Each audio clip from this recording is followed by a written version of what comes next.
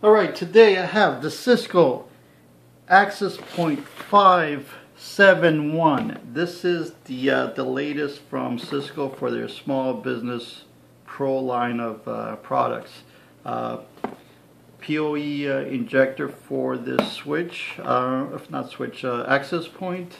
So I haven't used this at a client site yet. This will be the first time, but I've used the previous products, the 561 I believe, and all the 300 series access points from them. They seem to work well enough for the clients I deal with, which is the 5-person office to 20-person office, so, and everything in between. Seems to work really well.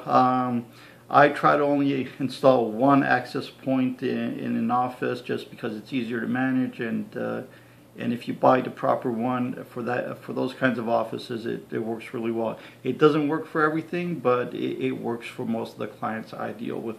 So I try to keep it simple. Everything I do, if there's a simple way and if there's a hard way, I go for the simple way. Not just installing, but managing. So it's a lot easier to manage one access point than it is to manage 2 or 3 or 2 different vendor types or 3 different vendor types. Just try, if you're going to install access point, install from one vendor, whether it's Cisco or a different one. When you have issues, they're a lot easier to solve. So let's open this up. I've opened this up before, but I repackaged it, and without the plastic, it pretty much looks the same. So you're not going to get 100% unboxing experience, but I needed to test a few things. So this is how it looks. So you get the Ethernet cable. Let's put that aside. Mounting screws.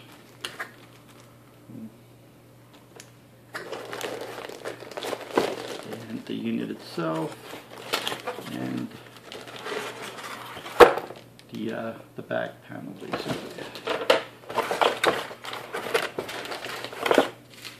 Alright. So it does come with some documentation. It's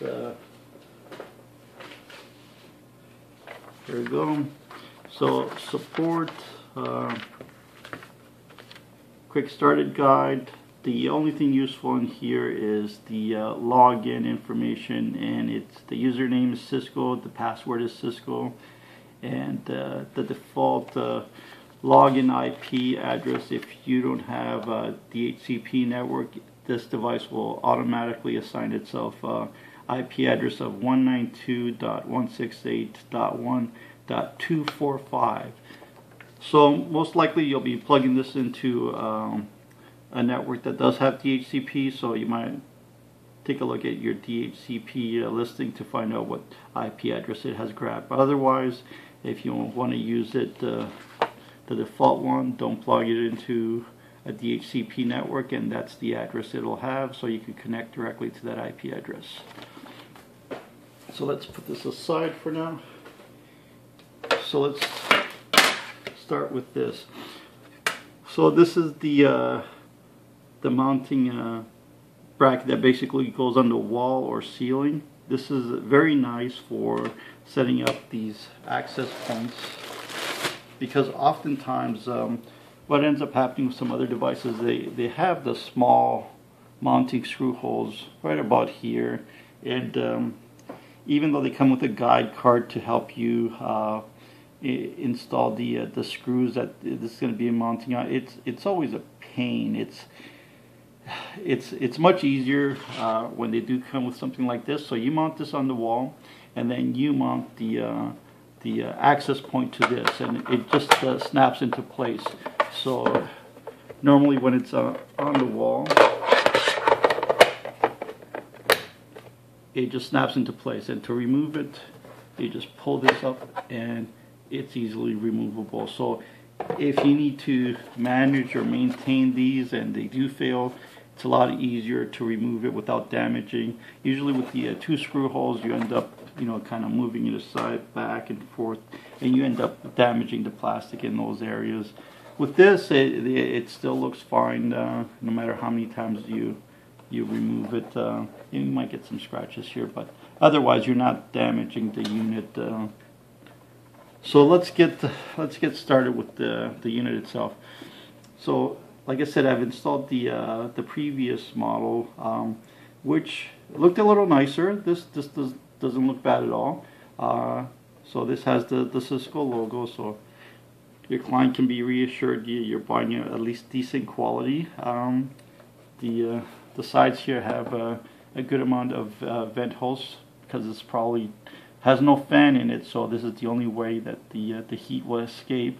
There's also a big reset button. It looks like you can just use a regular pen to reset it. You don't have to use a paper clip. Other side also, bottom, top. Actually, this is the bottom. So this comes with two Ethernet ports. So the data and the PoE source will plug into this, and you can plug in another device. So this is similar to a PoE phone or just a regular IP phone, basically with two ports where you'd plug the phone into the wall first, and then at the back of the phone you could plug in a computer, and that way you can use a shared one cable and basically provide access to two devices. So I don't know exactly what you would plug into the second port, what uses there is, but there might be a general use case out there I'm not familiar with. I'm good with just one, but in case there ever is a need, you could branch off this unit. So that's what it's for. It's a 2-port switch, and there's a little activity light here. So I don't see any buttons or anything you can press on this to basically connect to the wireless access point. So there's no feature to easily access. Usually there's on the consumer end routers and access points, there's a little button you can press, and it'll basically allow you to connect with a preset key without knowing the actual passphrase. So it doesn't look like this has it, so you wouldn't use this in an environment like that. So this is strictly a business access point, so it does not have that feature. If you're going to rely on that feature, look at a different model. This also can only be powered by a PoE switch or a PoE injector, and so this is what this is for right here. So this just looks like a regular AC brick, but let's take this out.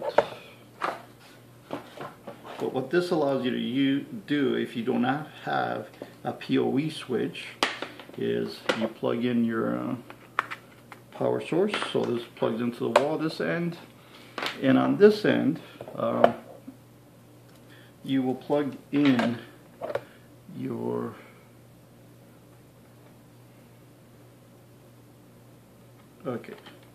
so the cable that goes into your access point will plug in here, and the other end will plug in here. So this is labeled here Ethernet 0 PD, probably for power distribution. So with the earlier models, they actually had a port where you could plug in a regular AC adapter. So right now with this unit, you're limited to either a PoE injector or a PoE switch. One thing to note about using a PoE switch, for a lot of devices, the power requirements aren't that high, but for these access points, I believe the PoE switch needs to support AF, which is full power. So this is, I think, how many watts is this? I think it's so this is a 30-watt AC adapter. I'm not sure if the unit itself needs 30 watts. I can't see from the back, but it's probably in the okay, so the PoE 802.3 EAT or AF. So it says 55 volts DC, 0.6 amps. Okay.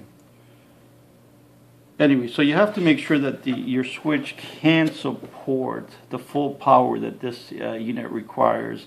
I think with the previous model, if you use a PoE switch that doesn't provide enough power, you could actually log in and it'll give you a warning that the power source is not sufficient to power both radios, so it will only power one. I don't know about this model, but I know with the previous models there will be a warning if you try to use a PoE switch that doesn't provide enough power, so you do get to be notified if what you're trying to do will not work. If it doesn't power it up at all, let's just power this so you can actually see how it looks.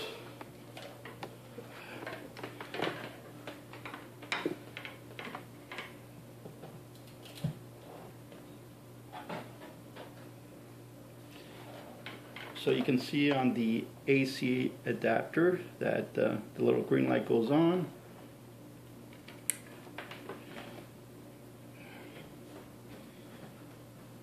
And the little green light is flashing here, so it tells us it's booting up, and we have a power source. And if we look in the back, we can see that the Ethernet port is flashing, so it's telling us there's some activity. Alright, so I believe at some point it should turn solid green. But let's talk about some of the other access points that I've used in the past.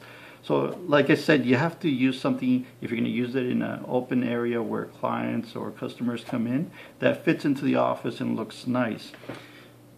So this is something that Cisco released many years ago. It's an ugly gray and green box. So those are Cisco colors, but you don't want to see them on an access point. So ugly box with 3 big antennas. So this has the mounting holes I was talking about. So it's generally it's not impossible to mount these, but it's a little time consuming. So you can see scratches trying to get the screws to properly get in there and position this. So it's a lot easier that Cisco provides.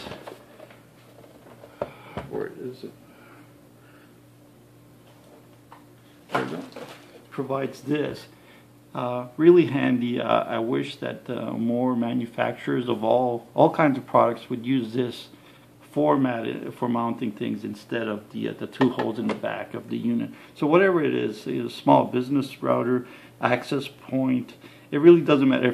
If you don't have a rack or a server cabinet and it's not going to go in a 1U, environment, then you're probably going to mount it up on a wall or a ceiling, and it's nice to have something like this as opposed to trying to screw with the 2 back screws here. So in my opinion, this is a good design. So I like how it looks. So let's just go over some of the things. So it does require PoE, so either through injector or PoE switch. It supports 2.4 and 5 gig radio frequencies. So you use the 2.4 for most of your devices, legacy devices. 2.4 will work with everything. With newer devices, the 5 gig frequency will work. You'll get much better performance out of that. You won't get the best range, but for devices that support it, you can use the 5 gig radio. So this unit can support both the 2.4 and 5 gig radio at the same time. So it also supports the AC protocol, which supports multiple in, multiple out. So you're getting even more performance with the devices that support that. Now, one thing to say about wireless. Wireless is hard. It's not a hard thing to mount this. It's not a hard thing to configure, but it is a hard thing to get these working in a concentrated area where you have a lot of access points interfering with each other. So in a downtown area, or in a residential area where there's a lot of access points, if you have conflicting frequencies, then things are not going to work. So the best thing to do is just, if you can afford to get a good quality access point, that's just an access point. I don't recommend the all-in-one units. Generally, they're meant for really small setups. I wouldn't even recommend them for any business setup at all. So unless your entire office and people working is in a small room, you're better off getting a dedicated access point. And if you're someone working from home and you're really using the wireless network a lot, then you're still better off with a wireless access point, a dedicated one. Now, they sell some of these gaming routers with the AC wireless, and they got like 1 million antennas and some crazy specs, but when you actually use those or try to use them in a business environment, they just simply don't work. Once you have a few users on those things, they're not worth the money you're paying for. You're better off investing in a lesser price access point from Cisco, and it'll work better in a business environment than some of these gaming wireless routers that have like all these fancy antennas.